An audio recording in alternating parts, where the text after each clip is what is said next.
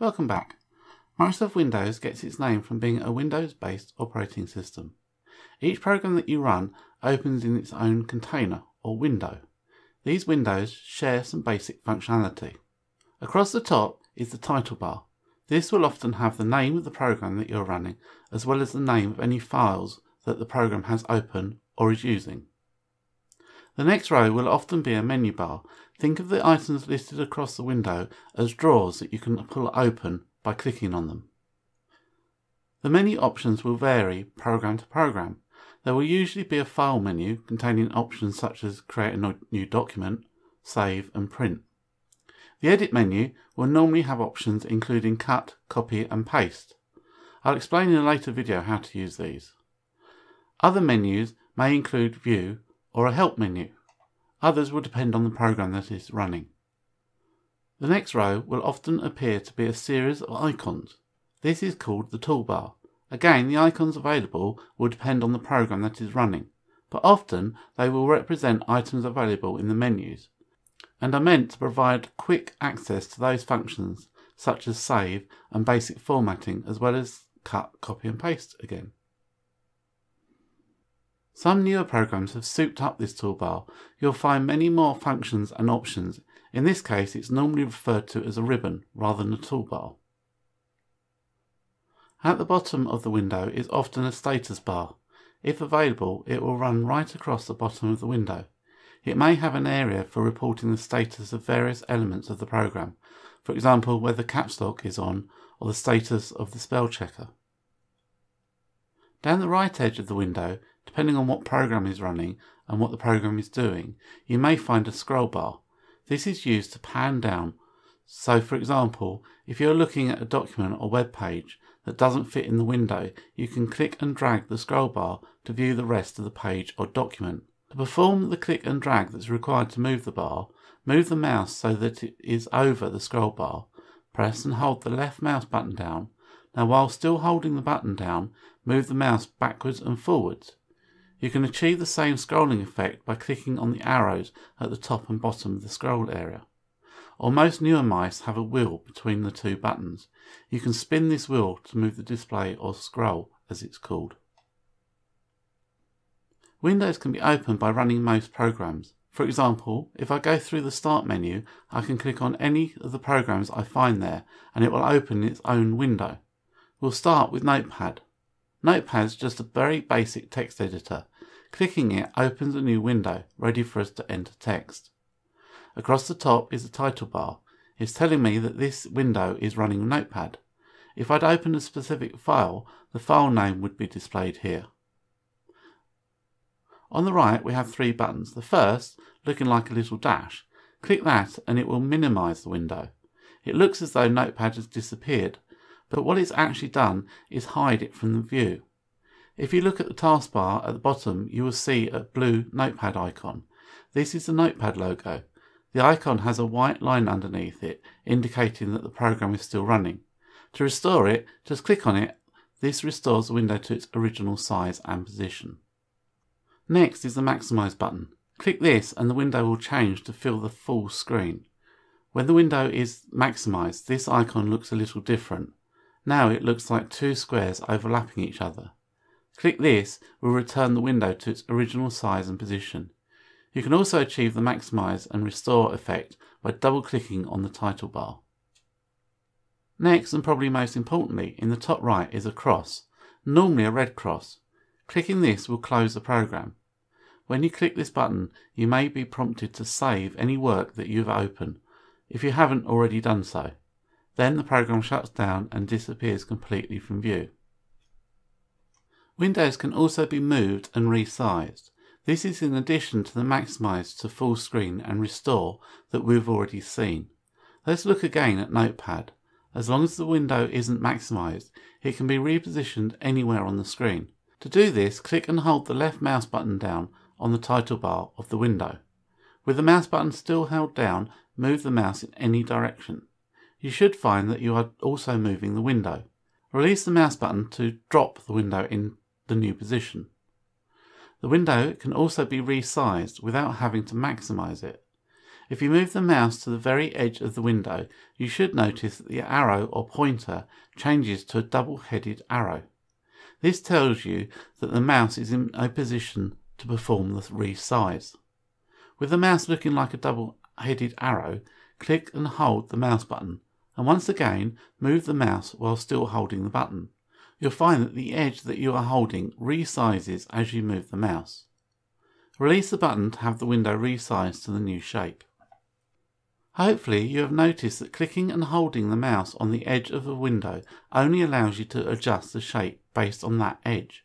So for example, dragging the left or right edge will only allow you to adjust the width of the window, not the height. But clicking on the top or bottom has the opposite effect.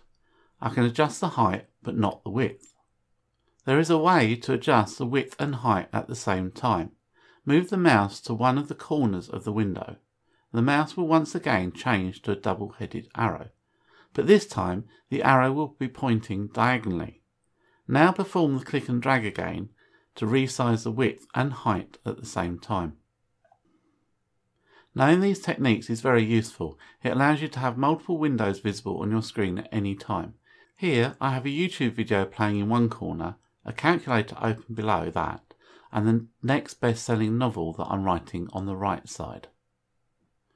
Another use for this might be to have two windows open side by side. Perhaps you're doing some internet research in one window while typing up your findings in another. You can use the drag and resize technique to achieve this effect, although there is an easier way to do it. Open the first program, in this case let's open a web browser. Now open the second window. I'll open Microsoft Word. Now click and drag the title bar. Move it to the right edge of the display. As you reach the edge of the display, you'll notice that an outline appears around the half of the display. Release the mouse while this outline is visible. The first window now fills one half of the screen, and the system is asking you what you want to display on the second half.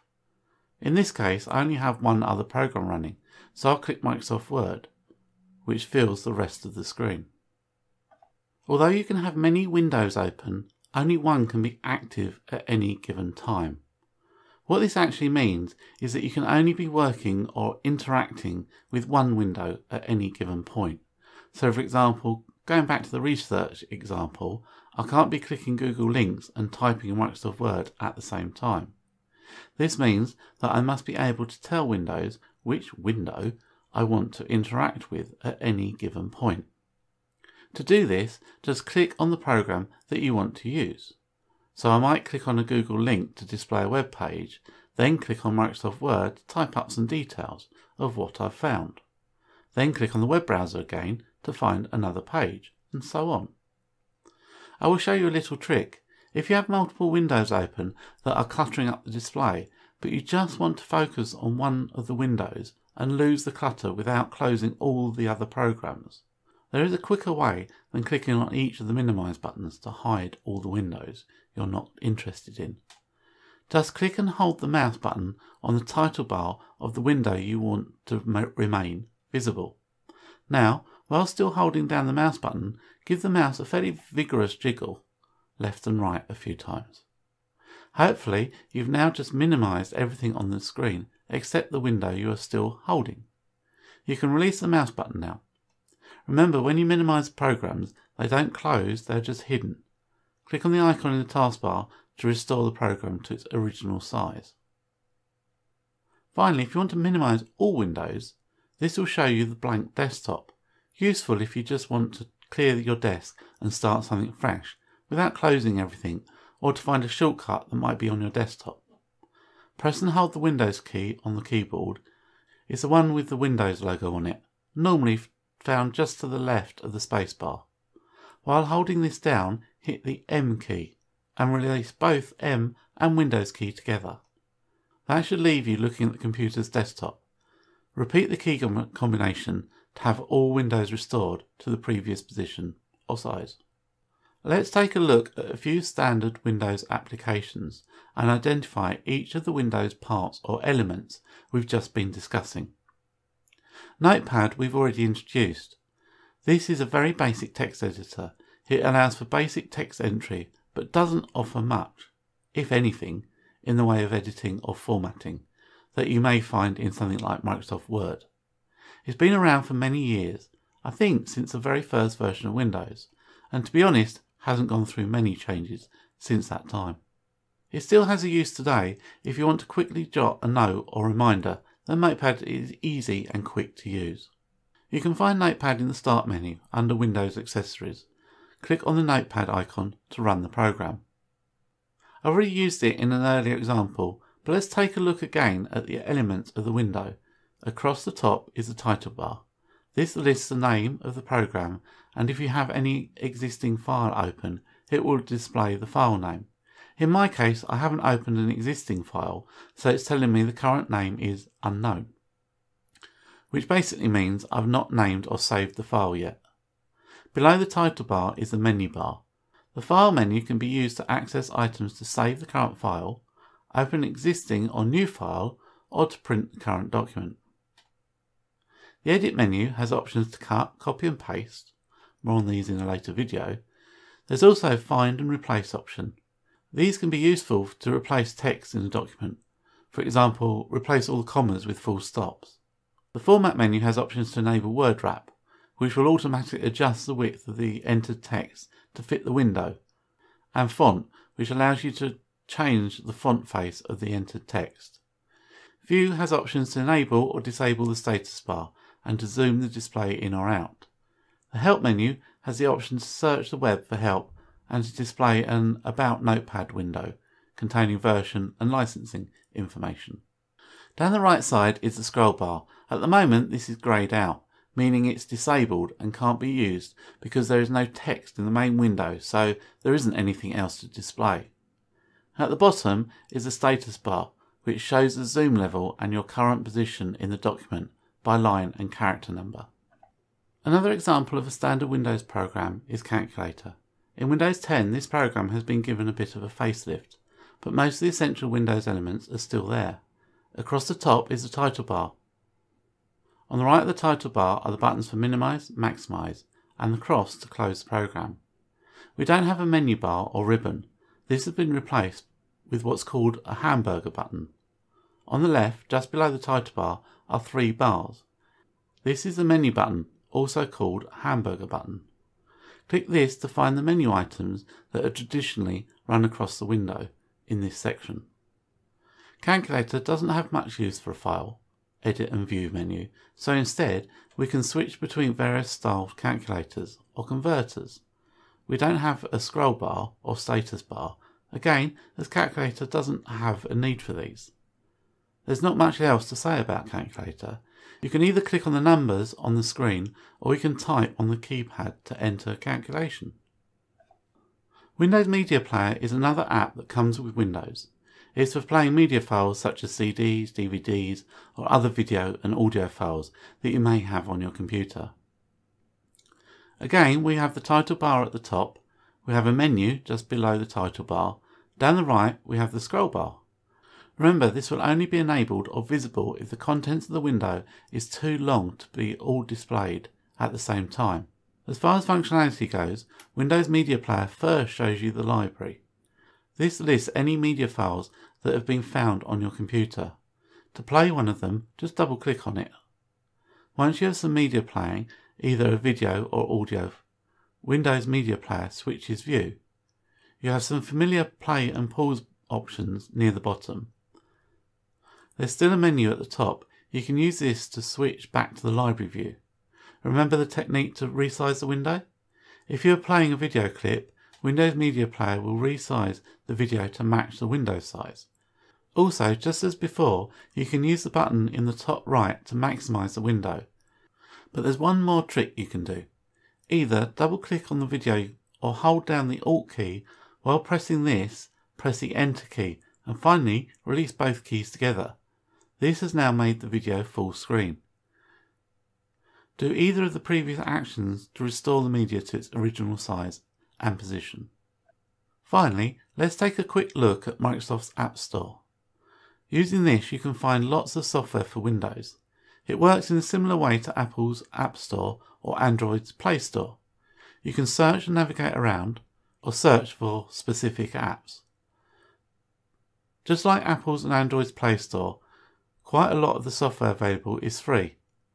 But do keep an eye out, as there's still quite a lot of software that you will need to pay for. To install a piece of software from the Windows Store, locate the desired app, then click on Install. If it's a paid app, there will be a price listed here.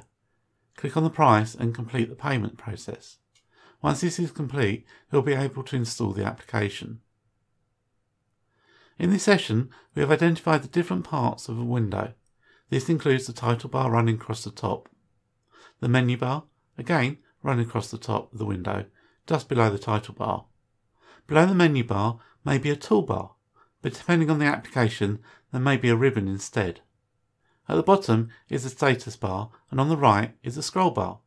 We also looked at how to manipulate windows, including how to open, collapse, expand, hide, restore, maximize, resize, and move windows, not forgetting how to close them as well.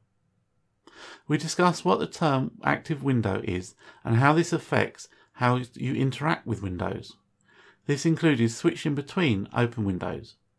We then had a look at a few different applications and identified the various parts of the windows in which they were running. Thanks for watching. See you in the next video.